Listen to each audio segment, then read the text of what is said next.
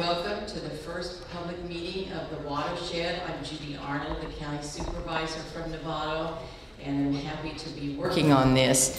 The goal of the Novato Watershed program is to provide a framework to integrate flood protection and environmental restoration that will protect and enhance Novato's watershed. And if you remember, Ross Valley has the worst flooding in Marin County. But did you know that Novato has the second worst flooding?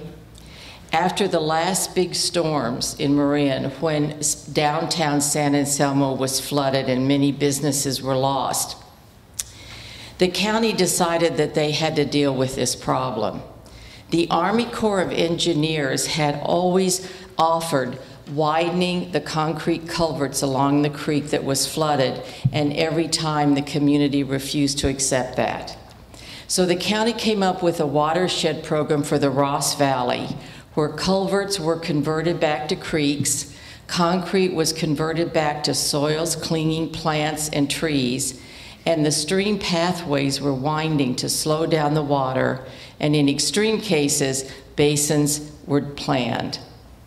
The Ross Valley community was all part of the planning, and in the end, they voted for a parcel tax based on the proximity to flooding to begin, after many, many years, to really address the flooding with a watershed. Novato is now second in line for this program, and tonight is the beginning, which is why we are here, to introduce you to the planning that's been going on. It is noteworthy to mention that in Novato, we have an impressive partnership of agencies, much more so than in the Ross Valley. And we're all working together to achieve these goals. And these agencies include the County of Marin, the City of Novato, North Marin Water District, Novato Sanitary District, and the Flood Control Zone 1 Advisory Board. I want to acknowledge their work here and the members that are in attendance, and if you're here, just raise your hand. Jack Baker, Rick Freitas, Ernie Ganas, Eric Lucan, Deet Stroh, and Bill Long. Thank you also to the Humane Society for hosting us tonight. And finally, a big thank you to the Department of Public Works staff who have been instrumental in launching the Watershed program. We give Public Works a hand. That'll make you feel better about getting up. All right. And you've gotten us to where we are tonight. So now I want to introduce and hand it over to Liz Lewis, who really has been the main person working behind this with all the other staff, and she's going to get us going on the agenda. Thanks, Liz.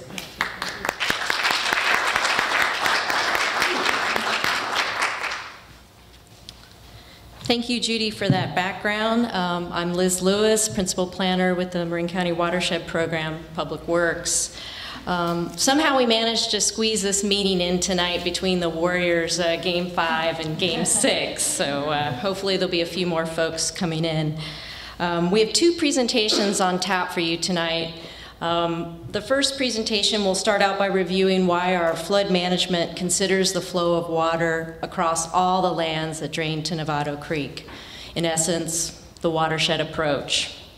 Then we'll be transported via time machine to Lower Novato Creek circa 1870. What did Novato Creek look like 150 years ago? And how can that knowledge inform future flood management actions and help us adapt to rising tides?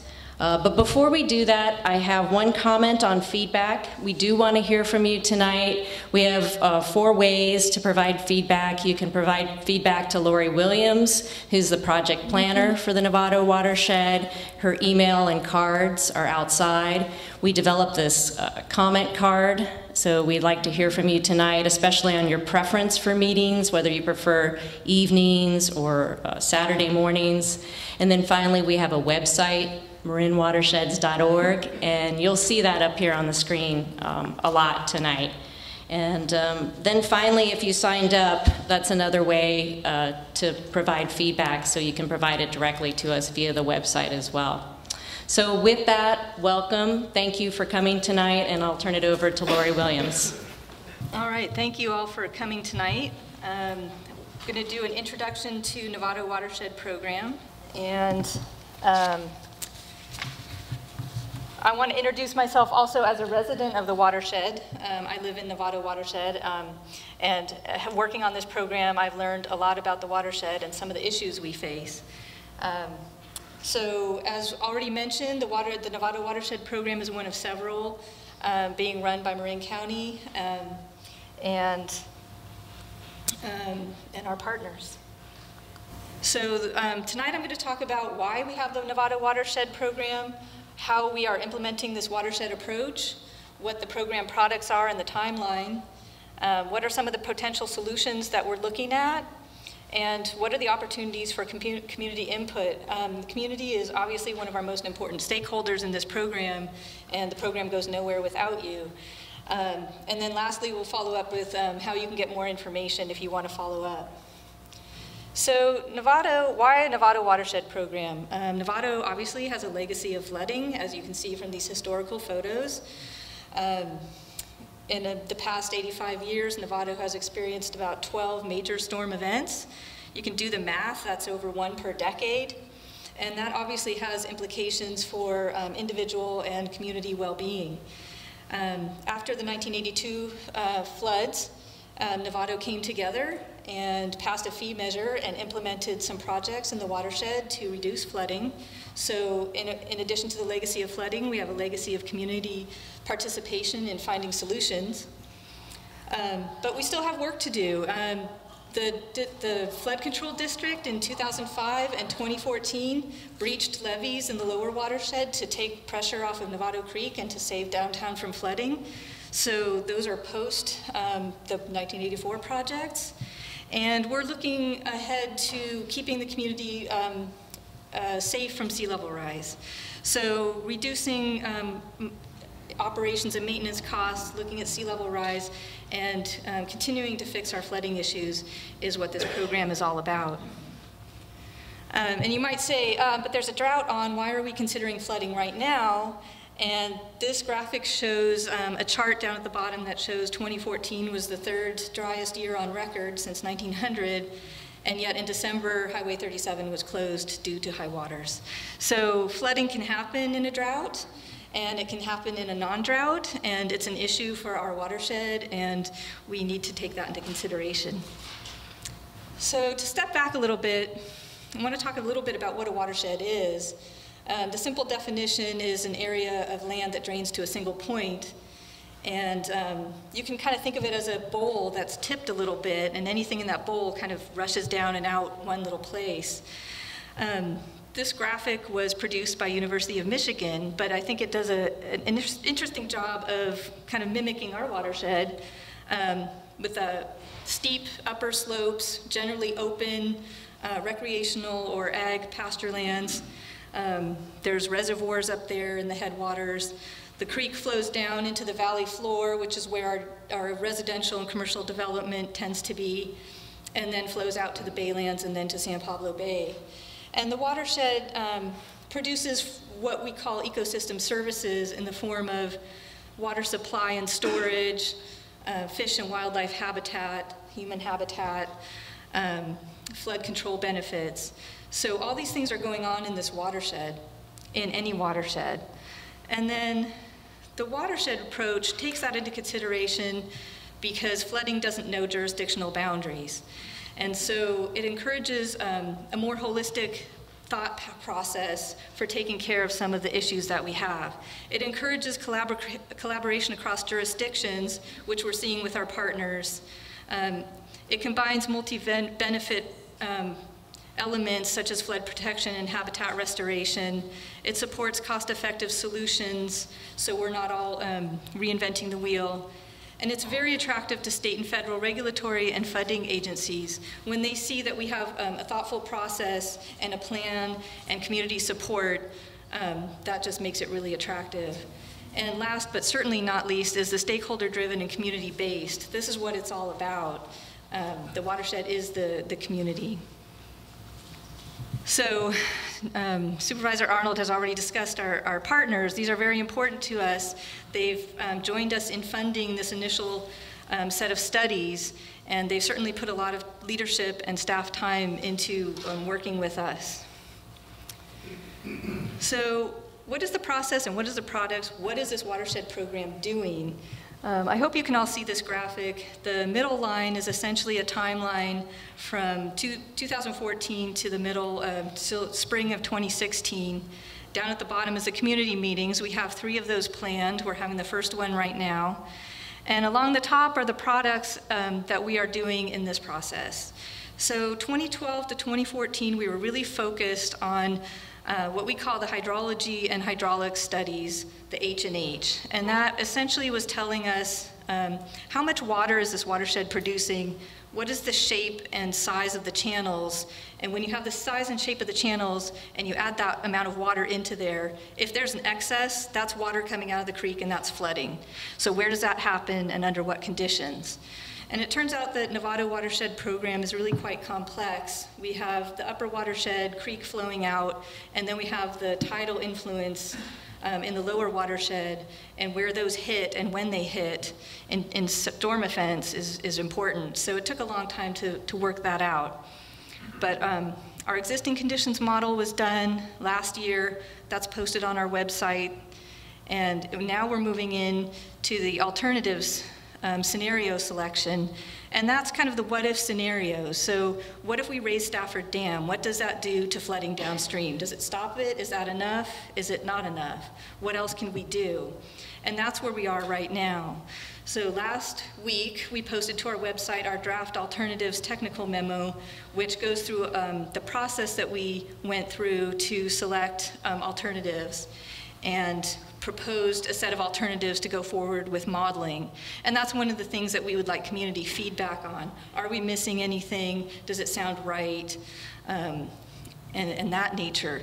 So that is on our website. That's where we are now. We're going to talk a little bit about that in some upcoming slides. And then this summer and fall, we'll be modeling those alternatives for, in order to assess how well they do in reducing flood risk. And then that process will wrap up in the fall with a draft assessment report, which will lay out how well these things are doing. Once again, that will go to the public for review, and we'll have our second community meeting to present those results. And then, once again, based on incorporating public comment and feedback, we will produce a final report. We'll have another community meeting to present the final report and to discuss next steps. And then out here on the very end, I have this elections with a question mark, and that gets to if we have the community support and we have a program laid out that makes sense, we may try to go to a fee election to support these projects. The Watershed program right now with its partners is funding these initial studies, but there isn't money for construction of projects. So in order to implement any of the projects, we need a revenue source. The funding strategy would help us determine how much grant money we could get, and that would depend on the products that go into that. So to get a little bit, because right now our process is focused on these alternatives and potential flood protection solutions, I just wanted to go into a few of these.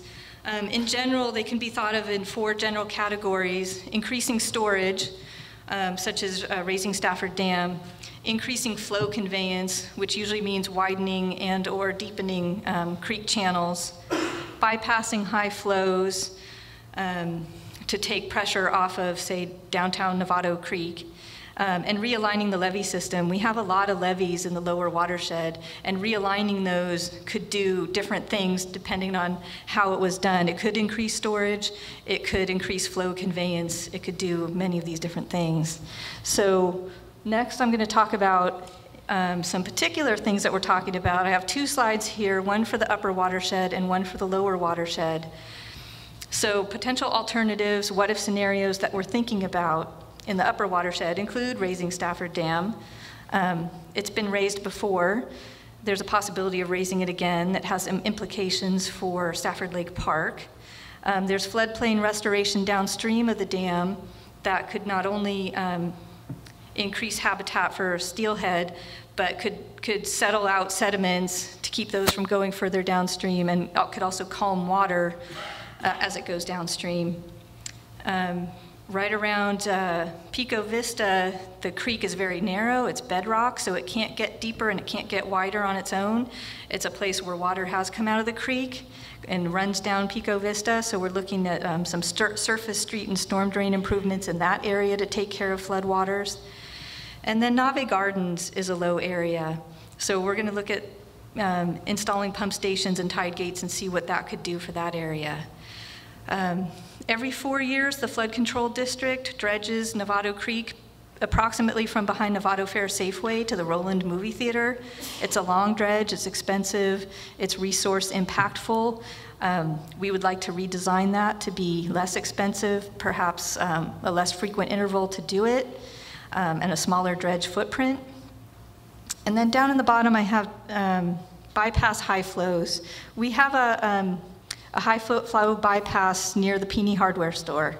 And there's a possibility of decreasing the bypass so more storm waters could go there, which would take water, instead of feeding it into Novato Creek at the confluence in the low part, would feed it on basically through Scottsdale Marsh and Scottsdale Pond instead.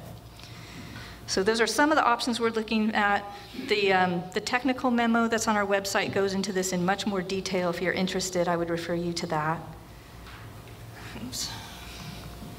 And then in the Baylands, some of the same ones are on here just because of geography, the redesign of the dredge reach and the bypassing high flows. But we do have a lot of levees in the lower Baylands and a lot of opportunities for moving those, removing, setting back, widening the creek channel for more conveyance, increasing storage areas. There's a lot of opportunities there. And then Pacheco Pond is another possible bypass option. Right now the water goes into Novato Creek. There's a possibility that we could bypass some of those high flows out to Hamilton and take the pressure off Novato Creek. Once again, the technical memo on the website goes into this in much more detail, but I just wanted to give an idea of the kinds of things we're thinking about and see if there's interest on the part of the community for looking into this in further detail. Oops. So public participation, I've already mentioned, is very important to us. The Watershed program will be presenting to some upcoming meetings of the Flood Control Zone 1 Advisory Board. Our next meeting is scheduled for July 30th. We have meetings also scheduled for September and December. And we will be going to, those are public meetings. We will be keeping them updated on the progress of this alternatives modeling through the summer and the various reports that are coming out. And then obviously the community meetings. This is our first one. We envision another one this fall to go over the alternatives assessment report, and then another meeting in the spring to go over next steps. And this is my last slide. For more information, you can contact me. I have my card out on the front table, lwilliams@marincounty.org. Our Novato Watershed program webpage is where we put all of our program products. We have fact sheets on there. We have an online watershed tour. All of our reports get posted there. Meeting notices get posted there. And if you've signed up and given us your email, I'll add you to our notification list. If you want to do that yourself, you can do that on the marinwatersheds.org website. And then I'll just say again, we have those comment cards out there to give feedback today.